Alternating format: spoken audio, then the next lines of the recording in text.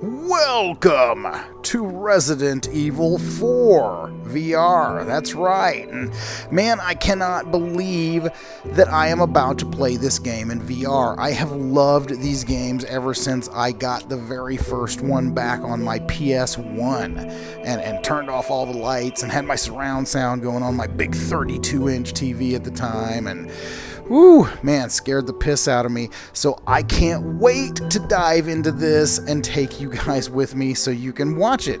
Scare the piss out of me, I guess. I don't know. It's not right. I mean, it's not really that scary, but anyway, nonetheless, it's here. It's on the Quest. It's in VR, and I can't wait.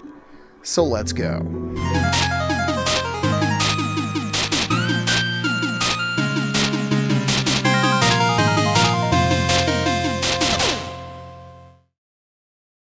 Okay, so we're going to start a new game here now. Looks like Resident Evil 4 provides a wide variety of options that allow you to customize this experience to match your personal VR comfort level. To quickly get you set up and playing, let's just answer a few quick questions. So let's see here. We are going to be standing. Now you can play seated. Very cool there. You know, sometimes I don't want to stand up the entire time I'm playing, so that's good. Obviously, you're always going to have your dominant hand selection with most VR games now. And this is what I was waiting to see, guys. So, you know, for those of us who want the full ride, man, we're going to get it right here. Full motion movement. Recommended for experienced VR users. That is me. So it does look like it still has some snap turning in there, so we're definitely wanting to turn that off at some point here in the options just in a second. And yeah, there we go. 1998. That was a good year. I'll never forget it. Oh, me neither. It was the year when those grisly murders occurred in the Arklay Mountains. Not for that reason. Soon after, the news was out to the whole world, revealing that it was the fault of a secret viral experiment conducted by the international pharmaceutical enterprise, Umbrella. Damn Umbrella. The virus broke out in a nearby mountain community, Raccoon City. Oh, been there, done that. Town, with a devastating blow crippling its very foundation. Not taking any chances, the President of the United States ordered a contingency plan to sterilize Raccoon City. With the whole affair gone public, the United States government issued an indefinite suspension of business decree to Umbrella. Soon its stock prices crashed, and for all intents and purposes, Umbrella was finished. You guys were canceled. That's what happens to bad companies.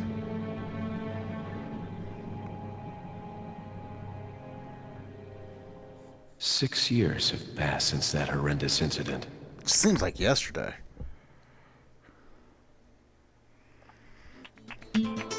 Ah. Yeah. I received special training via a secret organization working under the direct control of the president. I was to assume the responsibility of protecting the new president's family. Why am I the one who always gets the short end of the stick? You. Who are you, really? Come on and tell us. If I told you, I'd have to kill you, man. You're a long way from home, cowboy. You have my sympathies. Guess that's a local's way of breaking the ice. Anyway, you know what this is all about. My assignment is to search for the president's missing daughter. What? All by yourself? I'm a one-man army, dude. Boys didn't just tag along so we could sing Kumbaya together at some Boy Scout bonfire. Then again, maybe you did. Oh, you crazy American. That's right, bro. It's a direct order from the chief himself. I tell you, it's no picnic. I'm counting on you guys.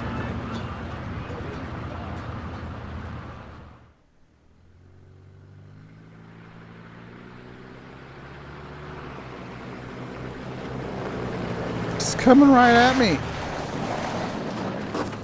So, you know, I gotta say the old style cinematics are looking pretty good. It was right before I was to take on my duties of protecting the president's daughter when she was abducted. This guy's right before his duties of taking a piss. That's the ultimate reason I'm in this lonely and rural part of Europe. According to our intelligence, No, bro. there's reliable No. information about a Bad sighting of stuff. a We don't girl do that that looks anymore. very similar to the president's daughter. Apparently, she's being withheld by some unidentified group of people. Who would have thought that my first job would have been a rescue mission? Hey, man, you might want to reel it back in. It's freezing. So cold all of a sudden. That would be a horrible way to go.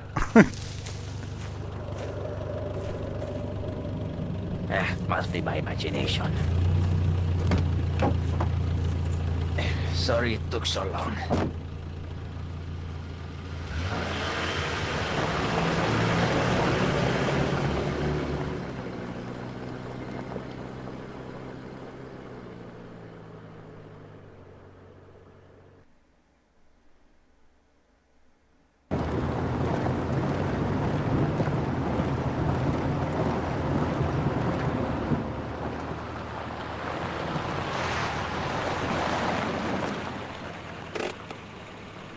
Just up ahead is the village.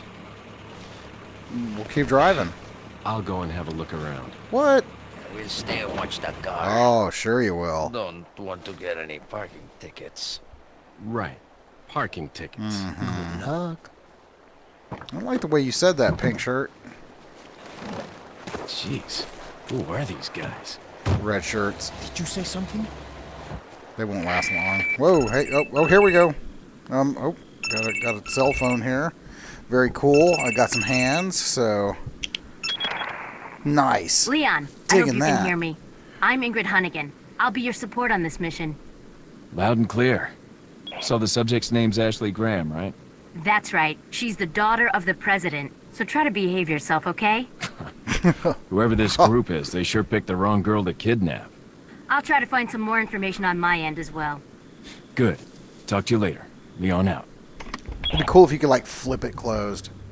So, okay. So, purpose of this video, we're going to go ahead and skip the weapons tutorial here because I've already done it and, you know, I know how to shoot. So, I think we're safe to move on. Aha! You thought you could get away. Not with my gun. Let's see. Get your loot. Ooh, shiny. Alright, so, alright, now we are finally in the game. I can finally talk to you guys. So, oh, man, I have been playing this game all week, and I'm loving it. Now, obviously, for the purposes of the video, I went ahead and started it over because, obviously, further down the road in the game, there's going to be so much action, I wouldn't have time to talk. But, you know, Capcom and Oculus really have done an outstanding job of porting this game into the Quest 2. It still blows me away that this is running standalone in this headset. Now, yeah, sure, you know, I mean, obviously it's not going to be the blistering, you know, textures that we're going to see in a PC VR release, you know, and it is an older game. I mean, even with the enhanced textures, it is still an older game. So, it looks amazing, though. It really does. I mean, I've been preaching this since the beginning of time. It doesn't take much in VR to trick your brain into thinking, wow, okay, I'm in this environment. And this environment, I'm digging it. So, very cool. Just wanted to give that shout out before we started. Props to Capcom, props to Oculus for bringing at least some Resident Evil to VR outside of PlayStation VR. Still really wish we could get that one, man. Oh, I always wanted to see RE7 in something a little better than a PSVR, but just saying. So anyway, got my movement set. You can set the movement to however you like it in the menu. It is defaulted to snap and teleport, but you know, hardcore, you can go smooth turn and full FPS with strafing. So very cool there. Once again, that they give us the option. Always love that. So that right there, though, is my biggest pet peeve of the game, is the instant transition to cutscenes. It's a little jarring, Sir? but you get used to it. Hey, bro? Sir? Excuse me, sir?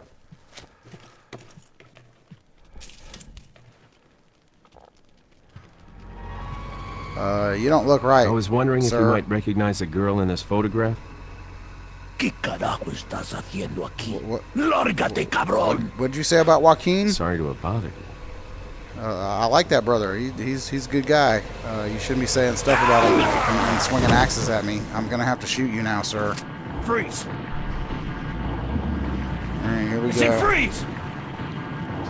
So, you know, like I said, transitions from cinematics to gameplay can get a little jarring throughout the game.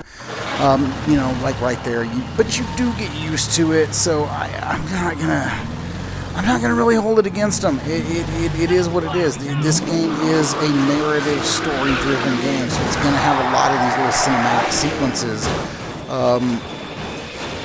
You know, but if that's my only critique of this game, then so be it. Because so far that is my only critique of this game. There was a hostile local. I had no choice but to neutralize him. There are still others surrounding the area. Get out of there and head towards the village. Understood. Okay. Oh, they're coming for me. What do you got? I'm gonna get you stuff. Alright. They're outside the door. So. Oh, they've killed a lot of people.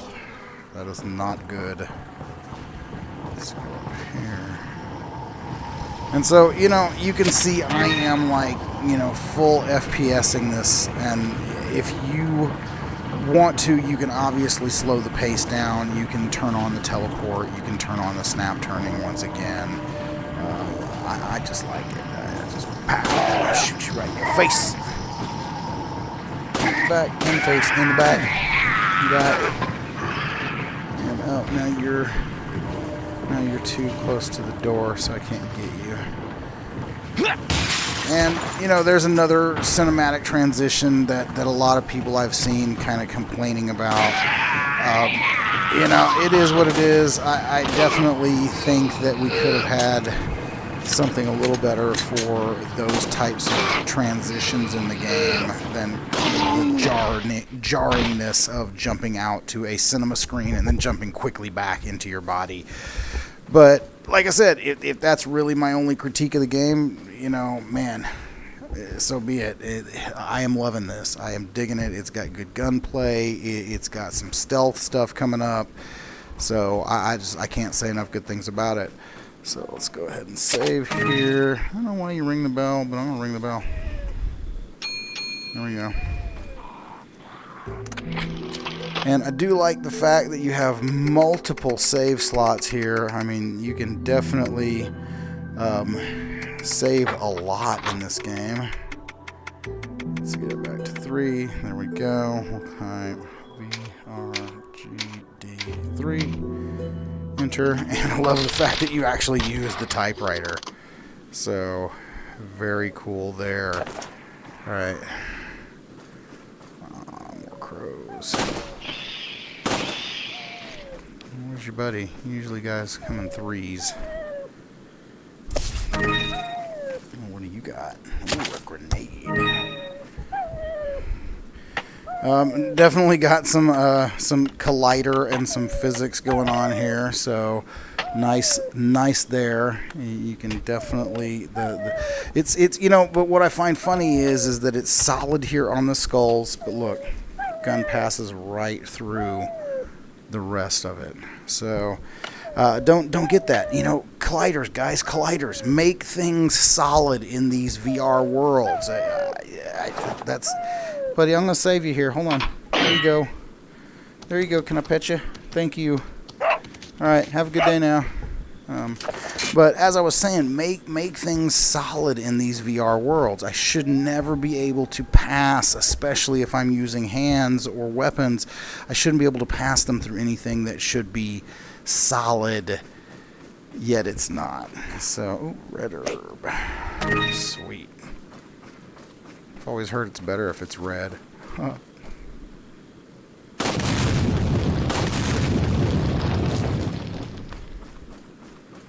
¡Un forastero! Oh no. Ah, there's my knife. Want my knife? Let's go. Let's have a little knife play. Oh. Oh. Slash at you. Let's see, there we go. Alright, so this is a game where you really have to conserve ammo. So, you know, the knife is your buddy, and man, it looks cool. Love the reflectivity on that.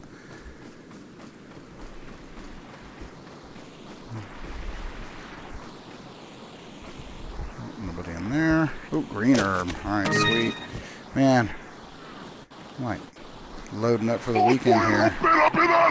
Wish you could throw the knife.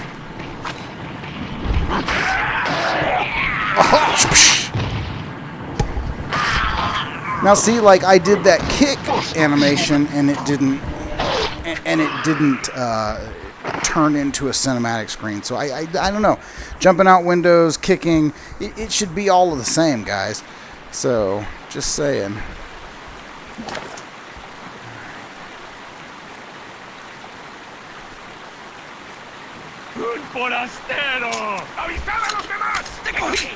Stinky Pete. Y'all know Stinky Pete? Sweet. Try to conserve some ammo here. Yep, that's right. That's what I thought. You're going down, sir. Ah, there we go. The gate to Pueblo. Alright, so before we go there, a little quick look at the menu system here. So this is your map. You're going to be able to scroll it, and you got your treasures here.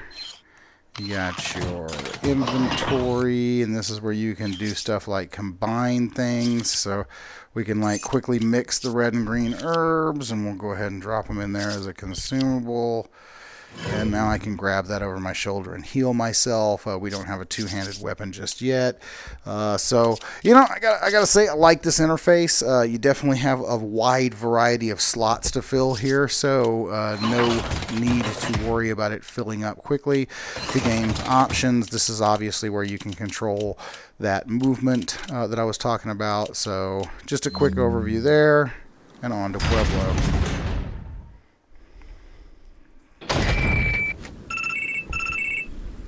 I love the little cell phone thing. These always get me in a VR. This is like a presence enhancer. Little interactive displays that I hold in my hand. Leon, how you holding up? Bad question, Hunnigan. Sorry to hear that. I'm sending you a playing manual. Hope you find it useful. I'll take a look at it, thanks. Alright, so let's go see what's going on in Pueblo here. Now, this is where the game is going to get a little more stealthy if you want to play it that way. You can definitely go run and gun, but I got to tell you, you really have to manage your ammo in this game. So it's, you know, going Leroy Jenkins on all these guys out here is definitely not something I would recommend, but it is doable. Because once one of them sees you, they are on you, and it is just run. So, let's see if we can... Oh, no. Did she see me?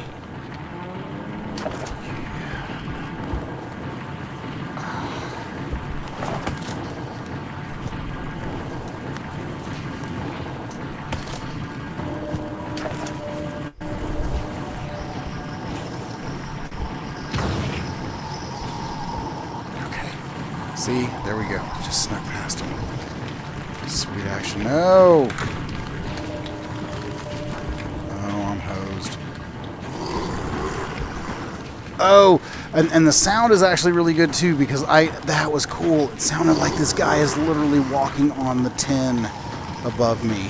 I'm digging that. Wow! Oh no. Oh.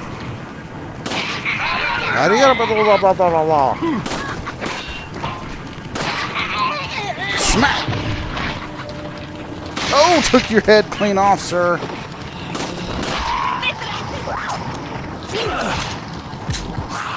Oh, no. No.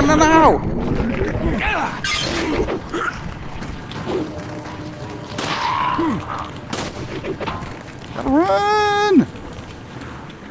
Run away! Brave, brave Sir Robin ran away. Nope. Alright. Enough of that. What we got in here? Yes, green herb. We need that. I love the green herb. We love the green herb so much.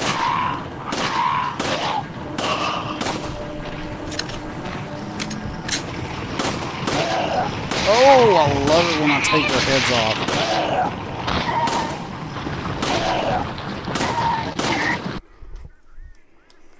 Okay. Oh, no! Oh, no! Oh, right in my chest!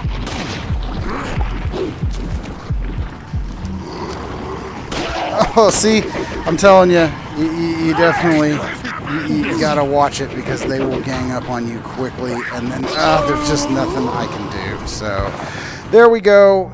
You know, fitting end. I guess that's about where I'd want to cap the video anyway. I know I don't like to make these too long, but you guys get the gist of it. Man, this is great. I mean, other than some finicky little quick transitions between cinematic screens and back to the game, and a little bit of fumbly, you know, weapon handling, and I mean, the ability to pass your weapon through certain things, but not other things.